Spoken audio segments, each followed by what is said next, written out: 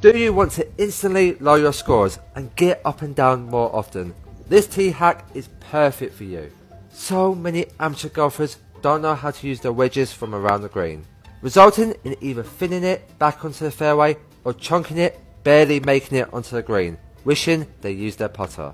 Instead, try this simple trick.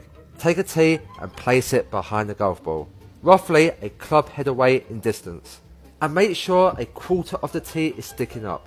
Now, we want to use the bounce of the wedge. It should look like this at address.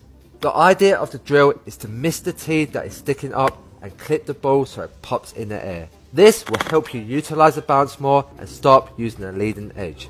Guys, go give this a go and watch the difference it makes.